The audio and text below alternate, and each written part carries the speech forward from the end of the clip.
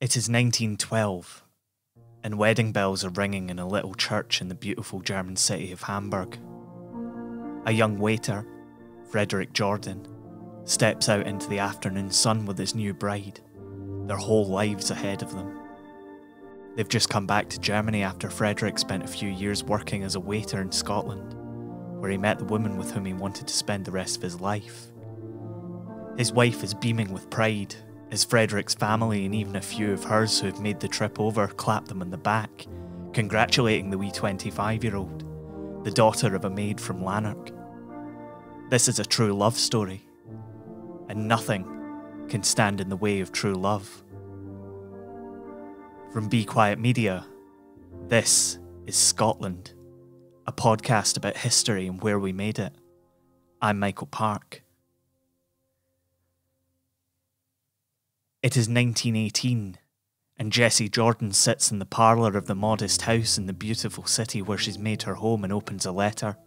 Her children, Werner and Marga, run around between rooms. Like most people in Germany, Jessie has known the end of the Great War has been coming for a while. Food is becoming more scarce, there are long queues for everyday items, and there's more than a whiff of defeat in the air. In a way, it doesn't really bother her. She's never felt entirely British, never entirely German, although she does run her little hairdressers and serves her clients in fluent German, with just a wee tinge of Lanarkshire to it. The letter looks official.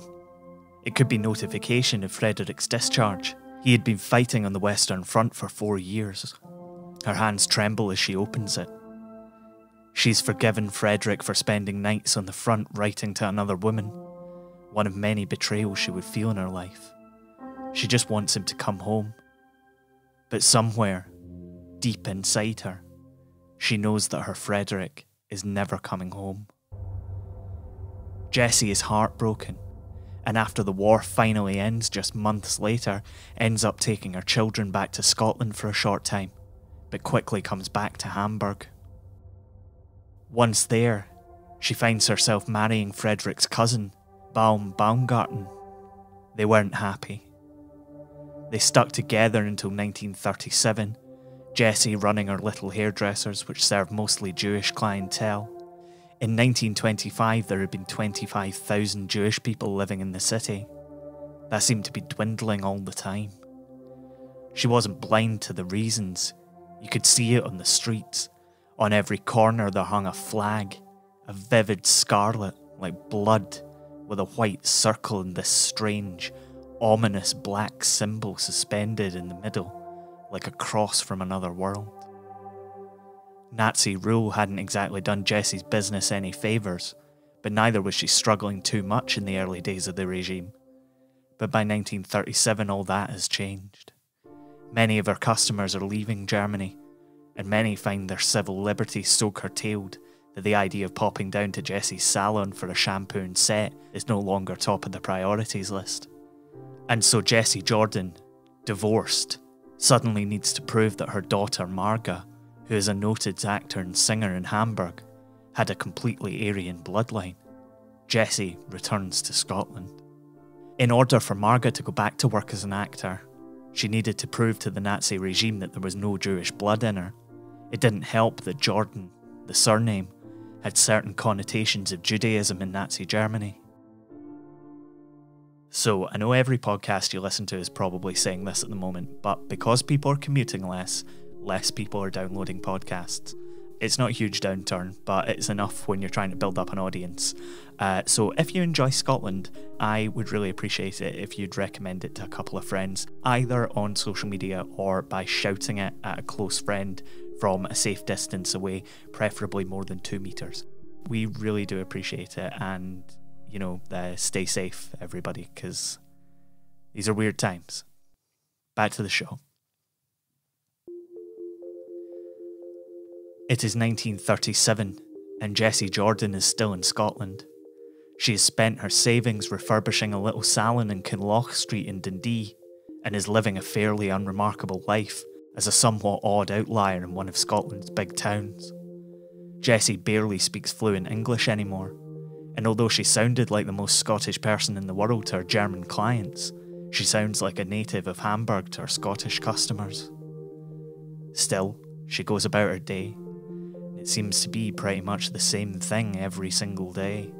She wakes up in the morning, has breakfast, goes into the shop, she has a cup of coffee, the postman arrives with a parcel or two, she cuts some hair, she natters as best she can with her customers, she goes home, she eats dinner, she goes to bed. And then the next day is the same. Up, breakfast, coffee, parcels, hair, natter, dinner, bed. Some weekends she might go for a walk in the country or by the seaside, always with a wee map and her notebook in hand. On big holidays she might go as far as northern England on the train or the bus with her wee camera. One time she even went as far as Southampton to enjoy the English seaside. And then it was back to the grind. Every day. Up, coffee, parcels, hair, bed, up, coffee, parcels, hair, bed. Jessie Jordan is living the most unremarkable of lives, cutting hair in her wee shop in Dundee that she paid way over the odds for. She's living the perfect life for someone that has something to hide. You see, Jessie Jordan is a German spy. The parcels and letters which arrive every day like clockwork at the little hairdressers in Dundee are postmarked for places like New York, San Francisco, Washington DC. They contain requests for equipment, thousands of dollars in cash, blank American passports, coded transmissions, updates on missions. All of these things are requests from a German spy ring operating in the United States of America. Jessie would take the parcels from her shop and forward them on to Amsterdam, where they would then be sent to the headquarters of the Abwehr, a branch of German intelligence. She had been briefed for weeks before her return to the UK by her handlers, and Jessie's wee hairdressers was the central hub of an espionage ring that kept the Nazis informed about what was going on in the US military. Not only that, Jessie's trips to the seaside, her walks in the country with her notebook and camera, were her taking notes about Scottish and British defences, taking notes on military bases, layouts, even taking photos of ships out at sea. Of course, it wasn't long before Jessie was caught. The stories in the press alternated between a tale of two vigilant parties. One was a postman, who became suspicious of the postmarks on the letters and packages arriving at the shop almost every day. The other is of Jessie's cleaner, who had a shifty in Jessie's handbag and found maps of Scotland and northern England, with military installations marked on in pencil and annotations about size and strength. But the truth was more complicated than that. You see, MI5 and MI6 knew all about Jessie Jordan and her postbox operation.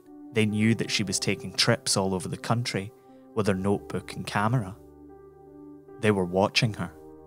They had been watching her since she was recruited in Hamburg. In New York City, the FBI were desperately trying to track down a German agent, known only as Crown, until a letter came through the little hairdressers. Signed by the mysterious operative, the letter gave details about luring a US Army colonel to the McAlpin Hotel in New York for a staff meeting. The colonel would then be stripped of the top secret documents, giving a rundown on the US East Coast defences, and left in whatever state he happened to be in once they'd applied enough physical force. They'd then pin the whole thing on the communists. MI5 intercepted the letter, as they did most of the letters and packages that came through Jessie Jordan's shop, and decided that the time was right to tip off the Americans. Then, just a couple of weeks later, a man posing as the US Secretary of State requested 35 blank passports be delivered to the McAlpin Hotel. The New York police arrested Günther Rumrich, a US Army deserter and the son of the secretary to the Imperial Austrian Consulate from before the war. It took a while before the link between the plot and the colonel's life and the passports began to dawn on them though. The hotel, the McAlpin Hotel, the headquarters of Crown's operation. Günther Rumrich was Crown, and it was MI5's surveillance of a little hairdresser's in Dundee that had given them the evidence they needed to prove it. Rumrich then rolled over on 18 fellow German spies operating in the USA, and all the while, MI5 were reluctant to give the game away. They didn't want anybody to know that they had been watching Jessie Jordan all along. The information they were gathering on German operations was so great that they didn't want to give the game away unless they absolutely had to. Therefore, a vigilant postie and a nosy cleaner were fantastic narratives to cover up what happened next. If you like what we're doing on Scotland, then check us out on Patreon. You can get our We Scotland episodes a month before everyone else, get early access to our full episodes, and of course you get that warm fuzzy feeling you get inside from supporting the things you love.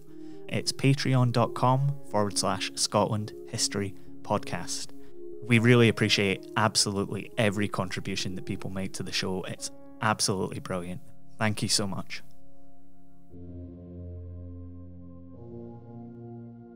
Jessie Jordan was arrested in March 1938 and interrogated by MI5. Her interrogation wasn't what you might imagine. She wasn't kept in a dank room with a light shining in her eyes. Instead, a handsome middle-aged colonel with a German accent drove her around Fife, asking her about the sketches she'd made and the photographs she'd taken. Colonel Cook found her to be what he termed a beginner. Although her role in the transatlantic espionage ring was vital, she didn't seem too keen on covering her tracks. She was sentenced to 4 years in prison in May 1939 for espionage. And that was it. Nazi spy agent is jailed in Scotland. Edinburgh, May 16.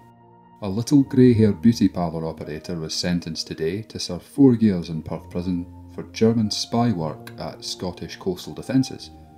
The prisoner, Mrs. Jessie Jordan, 51, had pleaded guilty to mapping a prohibited military area near the Firth of Forth and had admitted taking money from and communicating with foreign agents in Germany.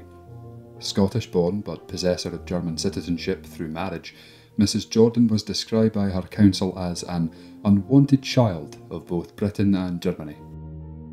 Jessie Jordan was no fanatical Nazi. She had very little interest in being a citizen of either nation, but she found herself in a position that the Nazi government could put pressure on her to become an operative. With a child and grandchild in a precarious financial position, a son in training for the Wehrmacht, and a dwindling business, they knew exactly where to turn the screws. But that doesn't fully explain Jessie's motivation. She loved the thrill, the excitement.